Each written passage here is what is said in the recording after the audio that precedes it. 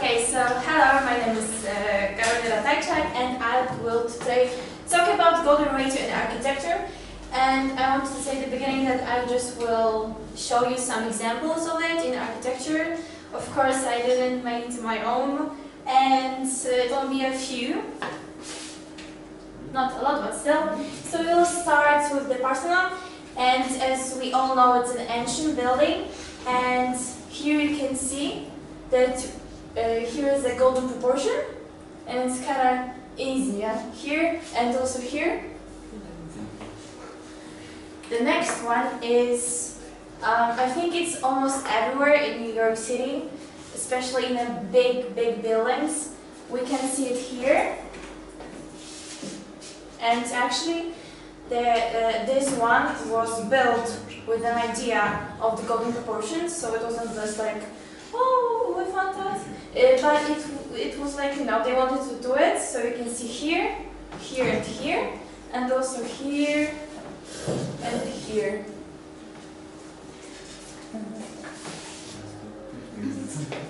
And here, here, and here. I think it's easy to see. Next one is also windows. You can see it here and here. Yeah. And also on there was in the entrance of the building. And I don't know if you can see it, but also it's here. The windows, columns, here smaller windows, like here. So yeah, it's like everywhere in New York City. Next one is Notre Dame. It's also one of the most popular buildings, I think, in the whole world. And on this picture, it's like very basic stuff. The entrance to the windows to the other part, and two columns, the whole here to the one. And the bigger thing is the same thing, the entrance to the window, here and also here. The next one is the theater of Epicurus, and we have the bleachers here. And here are 34 and here 21. And as you can see here, is shown that it's the same as the value of phi. So the golden ratio is here also. Next one is Eiffel Tower.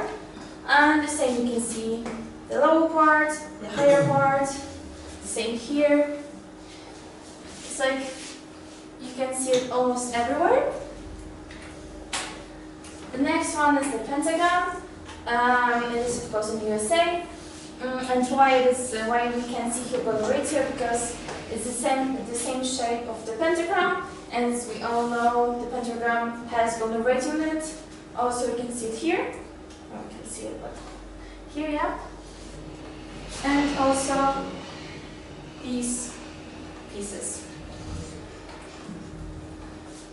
Taj Mahal is also a popular building, and I think we should just look on the entrance and to the windows, so you can also have the red lines here, so it's really easy to see.